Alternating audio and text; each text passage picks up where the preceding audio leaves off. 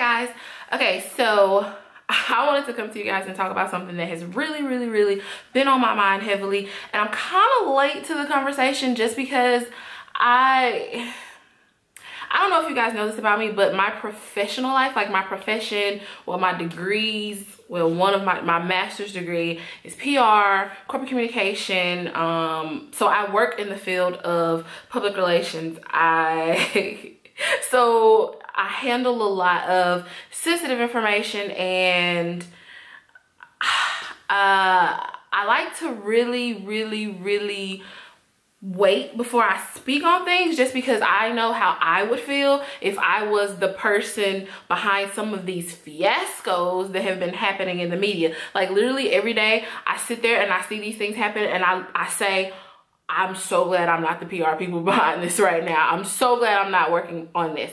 But I just gotta talk about it. I have to talk about it because I got a couple of questions, especially like on Snapchat and things. Because if you guys do follow me on Snapchat, I'll put that below. I will respond a lot more quickly on Snapchat than I will here sometimes, and even on Instagram, which I also respond pretty quickly to my direct messages on Instagram. But Snapchat, because I have my notifications set on my phone, I see it. But I've got a lot of questions because if you guys have followed me from the beginning, one of the brands that I like rock for, like I really like stand for almost, was Shea Moisture.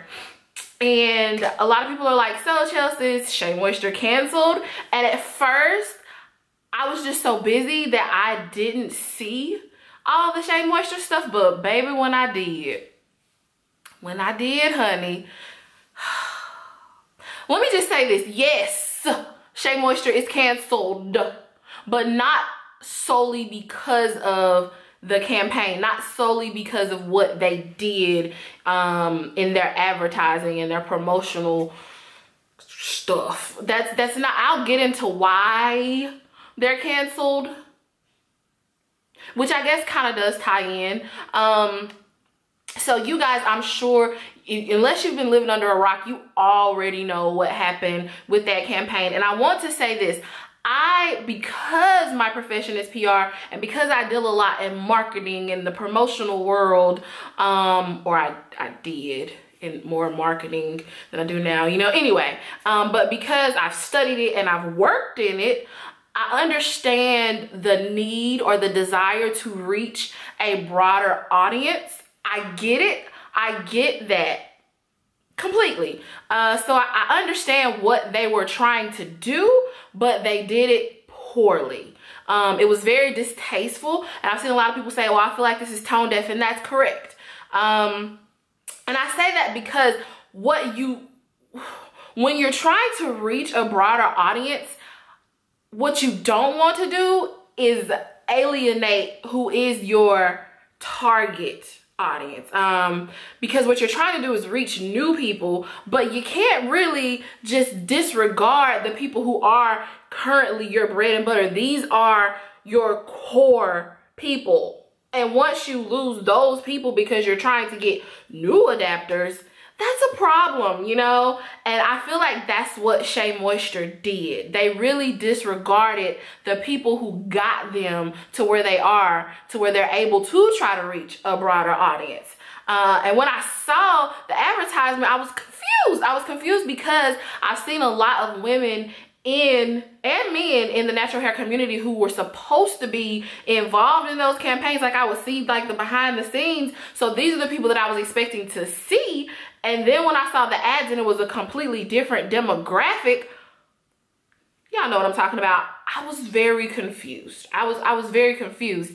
And then it's like a light bulb went off, and this is why they're canceled. You guys know I've been rocking with Shea Moisture. Curl Enhancing Smoothie has been my jam since I went natural. And it gave me like just the most luscious, defined, moisturized curls. But within the last maybe year, maybe not that long, I don't like it anymore. And I don't know, I remember feeling, even up until recently, like I hate my hair. And like I made the video that I hate my hair, and I was considering cutting my hair and all these things because my hair just wasn't doing what I wanted to do. And I kept buying the Curl Enhancing Smoothie and thinking, if this doesn't work in my hair, then seriously something's wrong with my hair. Like something's going wrong with my hair. And when I saw the ad, I was like, y'all changed the formula. And I wasn't the only one. I saw so many people like, y'all changed it. Y'all changed it. And it had never occurred to me that maybe it's not my hair. Maybe it's the product. And maybe you changed the product because you're trying to reach more hair types. Don't do that.